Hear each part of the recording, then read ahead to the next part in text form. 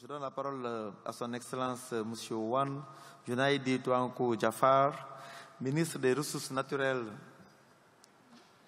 et de l'Environnement de Malaisie. Monsieur le ministre, vous avez la parole. Mr. President, Excellencies, ladies and gentlemen. In 2009, the Right Honourable Prime Minister of Malaysia, Datuk Seri announced that Malaysia had adopted voluntary indicators to reduce the greenhouse gases emission intensity of GDP by up to 40% compared to 2005 intensity level by 2020. Conditional on receiving finance, technology transfer, and capacity building from developed countries. But for our INDC, we have a much higher ambition, figure which is 45% by 2030. Malaysia measures to address the issues of climate change, environmental degradation, and sustainable utilization of natural resources under the 10 Malaysia Plan for the period 2011 and 2015. This plan has resulted in Malaysia achieving a 33% reduction in emission intensity by GDP 2013. During this time, the energy sector has been the major contributor to national GHG emission. The sector was prioritized mitigation action and saw the introduction of the Renewable Energy Policy and the Renewable Energy Act in 2011. The policy in the Act enabled the launching of the feed-in tariff mechanism to accelerate renewable energy growth in Malaysia. The effort will be continued under the Urban Malaysia Plan 2016 and 2020 under the Green Growth Agenda. This agenda calls for strengthening the environment, including policy and regulatory frameworks, human capital, and green technology. In addition, investment and financial instruments will be further strengthened. The Green Growth Agenda takes a broad approach that includes conserving our biodiversity. I would like to highlight that Malaysia's forest cover to date stands at 54.5%.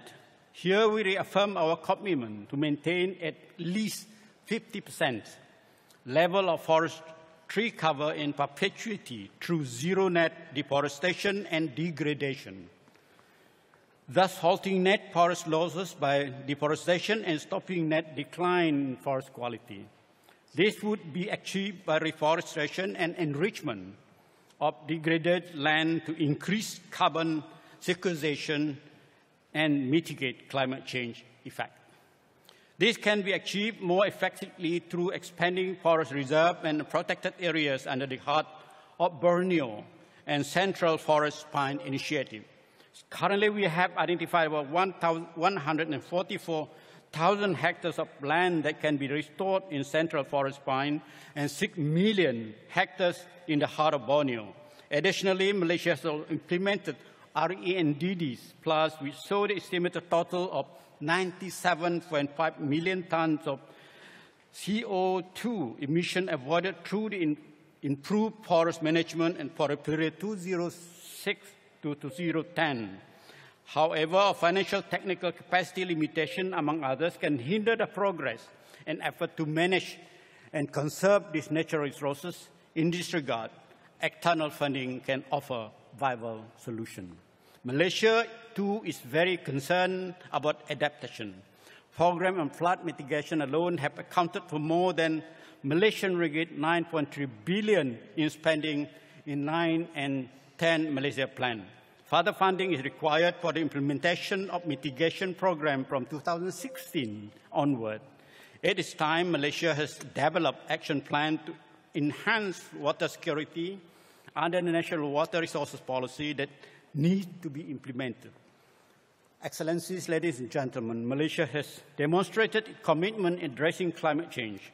We would like to urge developed countries to fulfill the obligation stipulated under the Convention. We include COP16 decision that developing countries should receive financial resources.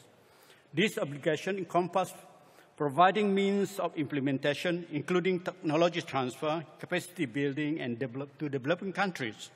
Malaysia supports the centrality of UNFCCC, the important equity and transparency, as well as the principle of common but differentiated responsibility.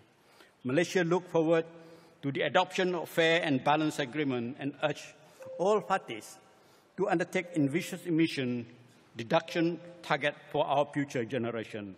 Lastly, Mr. President, I'm happy to inform that the Asian region has once again indicated its commitment to address climate change, and Malaysia, the chair, will formally submit Asian joint statement to the Secretariat.